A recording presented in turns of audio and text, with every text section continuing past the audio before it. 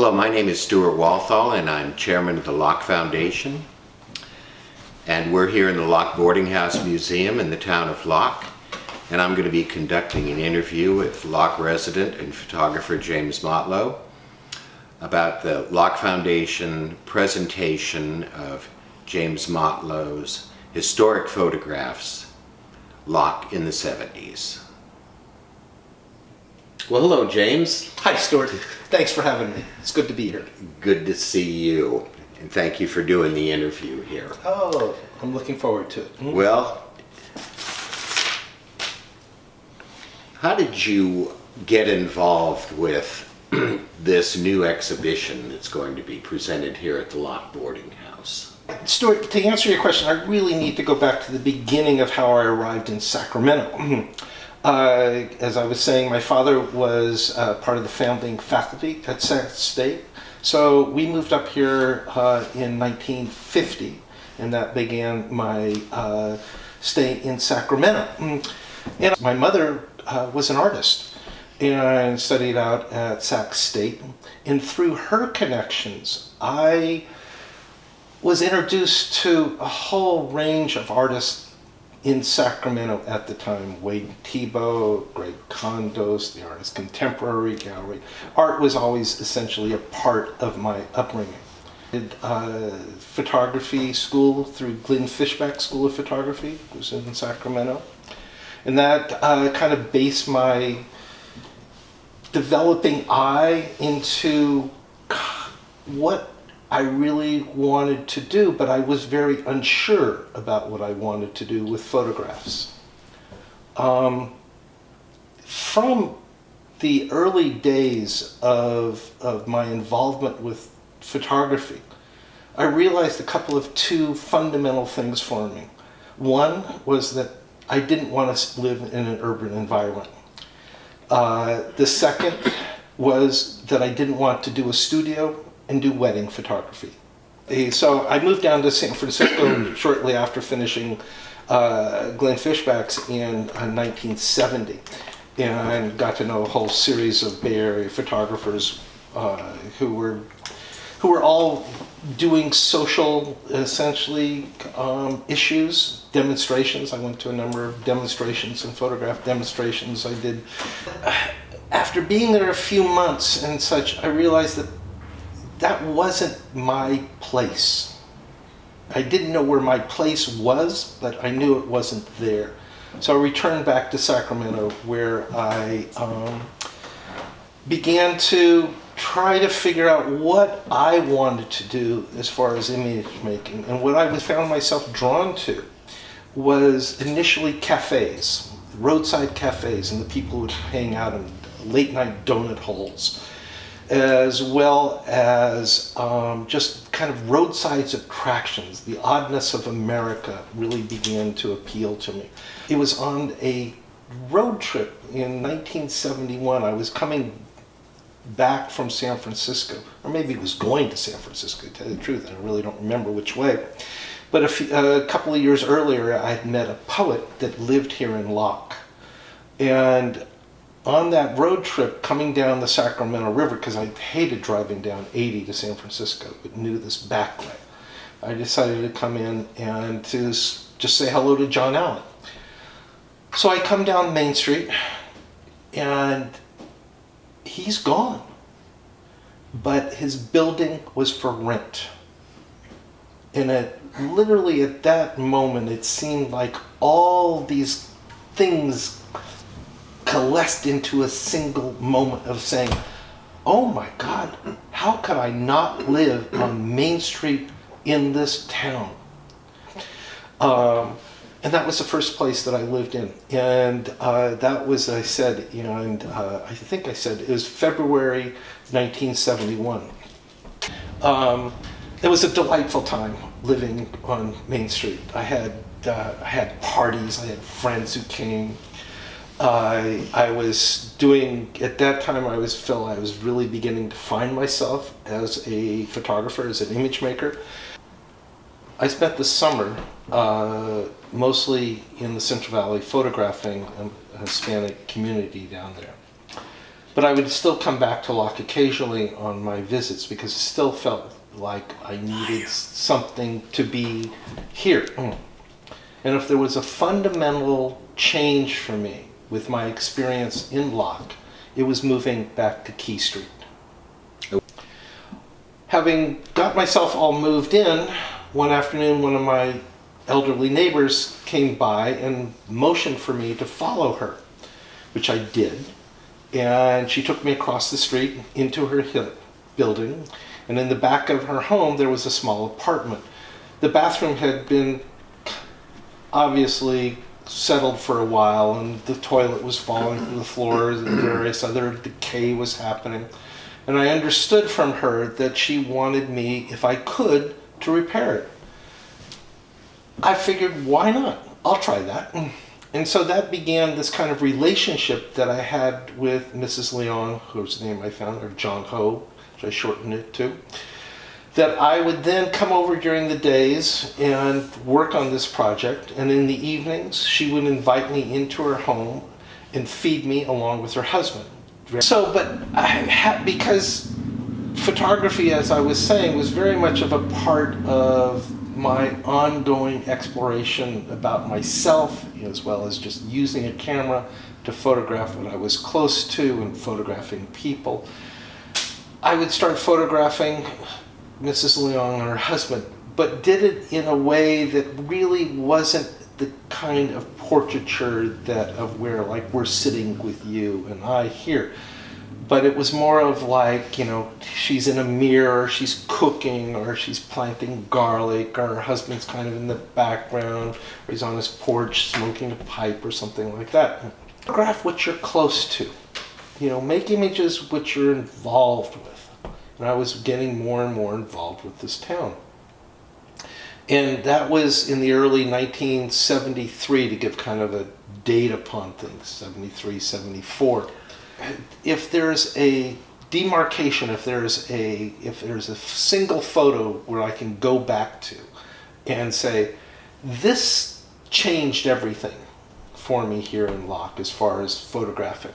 And you have that photo in this show? I have this photo in this show, yes. You'll see that it's where Mrs. Leong's sitting on a porch and she's holding a rose. How that came about, and she's looking directly at the camera, was that I had picked some roses for a girlfriend and I was going off to, and saw Mrs. Leong on her porch, and I went over and gave her some roses. She then simply turned around, she stood, she just pulled her shoulders back and sat up straight, and basically, because I always had my camera with me at the time, was then said, okay, take my photo. Nice. And that somehow changed everything with making images here in Locke. At that point, it was that all my neighbors allowed me to take their photos. And I became, in a sense, a part of the town. I felt like I was a part of this community. What time span are we talking about? From what year do these photographs cover? The photographs in this show basically cover from 73 to, I believe, 76. About a 3-year span of time. So Locke still had a thriving Chinese community at that time. To give you an idea, when I first moved into town after the poet who I knew had moved out, I was the only non-Chinese living in town. Of course, that changed very quickly thereafter. There was a Filipino family who moved in. There were my friend John Allen, the poet, returned, and he began to live here.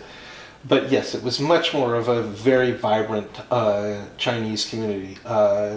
The Phu Hat market had already closed, and it wasn't going. The Yunchang market was very active. There was a number of single men that lived here. There was the Chan family had just arrived back in the late 60s. Connie Chan, the daughter, eventually grows up and becomes the interpreter for when Jeff Gillenkirk and I did the book Bitter Melon. So yeah, it was very much of a Chinese community. I remember sitting out on my back porch, looking out in the morning time of a whole series. There was a steady stream of my elderly neighbors going either out to the garden area or to the back slough to go fishing and then coming back. On Key Street you had Mrs. Leong, Kit So Young's wife would sit out on their porches. People, it was an active kind of circle of elderlies who would be with each other. So in your show, you have a lot of portraiture, but what other kind of images were you capturing at that time of Locke? Well, initially it was mostly just portraiture, but then I realized that there was other aspects that, in a sense, that I found very interesting. The growing of the vegetables, the drying of the vegetables, one of my favorite photos is Wong Buck with the Dongquan melons in his wheelbarrow. Mrs. Leong planting garlic is another favorite photo of mine. The hanging of the chung choi on Key Street by Mrs. Leong and Mrs. Ouyang. Those kinds of images, as well as, just the architecture, Main Street Locke. Yeah. Do you have one favorite image? Oh, that's a tough one, Stuart. I think the one that reaches, to my heart, for me, in a sense, the complexity of an image, meaning not only does it visually work, is there a harmony to the visual elements in it, but also into the mysteries of the human spirit. And I think that would be the interior of So Young's house with the wedding photographs looking back to the bedroom. Yeah. And so working with the Chinese Cultural Center, I put together this series of 45 images for them. And that was displayed there. And that's the show that we're currently exhibiting. The show that, yes. And how that actually, and then the product that you see upstairs here was the outgrowth of that. The Chinese Cultural Center and I worked out a deal that the images would be, I would give to them. They would package them into a traveling exhibition, which they did, and that would travel around America, which it did. One of the ironies of the show is that when that show was up at that time, a man from Hong Kong who was staying in the Holiday Inn building, he and his wife Fancy comes down and sees the show. He realizes that the people who lived here and the dialect that they spoke, he had family members, he had history too. His name was Indu Tai. He was a Hong Kong developer. He had developed the Hong Kong style condominiums right after World War II. Fabulously wealthy man. He comes up here to Locke to see the town. At that time, Locke and the entire Locke estate was for sale. But because of a whole series of difficulties, nobody wanted to buy the entire Locke estate. So the wealthy Hong Kong developer came up here to check out the town of Locke, which was for sale. That's interesting in itself. Well, it was not only the town that was for sale, but it was the 480, yes, I think it was 480 acres, which was for sale, which was a valuable piece of Delta agricultural land. But because the town, with its aging sewer system, water structure, plus its elderly inhabitants, proposed, it was such a difficult sale that nobody wanted to buy it. It had gone into a conservatorship, and the executors of that were a local couple, and who didn't really want to have that position. They wanted to sell it desperately because they didn't want to be burdened by it, but nobody would buy it. But In due time saw it as an opportunity, and he thought that what this would be a perfect spot for would be a series of, like a Hong Kong style Disneyland. You would have condominiums, you would have rides, you would have dragon boat races, you would have... Pagodas. Pagodas. This was a spot he looked at and thought, wow, why not? But the reality of the zoning, the agricultural land, as well as the rising up of the population here, of saying, whoa, wait a minute, you can't do that to us here. And so all of those plans were nixed. And well, was Sacramento County reluctant to these grandiose plans too? Well, yes, because first of all, this is a floodplain. It was zone agriculture. You couldn't have those kinds of developments here, as well as the historical significance now that Locke has to it. They saw that it would be severely damaged, and they wanted to preserve this as a historical document. Locke had already, by the beginning of, I think it was in 1970, it became on the National Register of Historical Places. Yeah. And that helped to anchor the historical significance of the town. What happened next? He bought the town. He buys the town. He installs his brother-in-law, Clarence Chu, into being his overseas representative here. And Clarence, who has always been very intimately involved with the town, he always has tried to do the best for the town, and eventually is very key at helping it move into its current state of being separate to itself now, rather than no more part of the Locke Ranch, in that you now have separate ownership of the land and as well as the buildings. Okay, now you have this great collection of artistic and historic images of Locke. You've had them exhibited in a number of places. They've even toured. What was next for those images? That's a very good question, Stuart. The reason that strikes me is because I didn't know what was next. I knew that I had done those images. I was also, this was now right around 1978, 1979. I was feeling that myself, that I'd kind of needed more of a greater, in a sense, I'd become too comfortable here in Locke making images. I needed to push myself as a photographer. I decided in 1979 I moved out of Locke and I moved down to the Bay Area, but it felt like I would return every single weekend almost back here. And what did you do in San Francisco?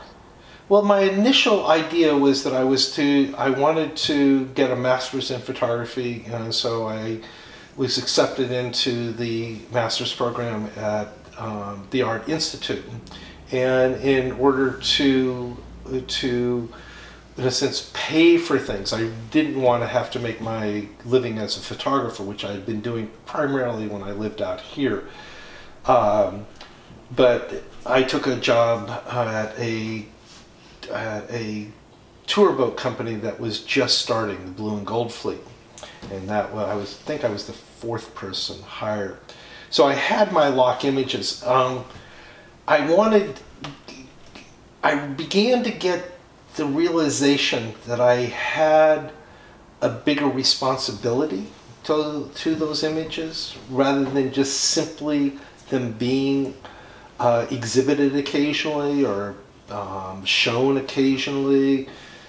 I realized that I had been given a gift. There was, in a sense, a privilege that I had with my experience here. And talking it over with a journalist friend of mine, Jeff Gillenkirk, we came up with this idea of trying to put together a book. I had kind of already put together the photographs into kind of a larger, just way of showing them, a book form. But it wasn't, I was very kind of undefined. I didn't quite know what I wanted to do with that. But it was with Jeff's urging and talking that we began to develop this idea to have a series of oral histories with my images, that the genesis of the book Bitter Melon came about. But it was that kind of that epiphany that that I owed something back to the town. I owed something to these people who had let me into their lives. And these would be the oral histories of the people within those images. Exactly, yes. Jeff and I put together a series of questions, and using Connie Chan, my young neighbor, we then conducted these interviews, and then... And Connie Chan was doing the translating. Doing the translating, right. And so, yeah.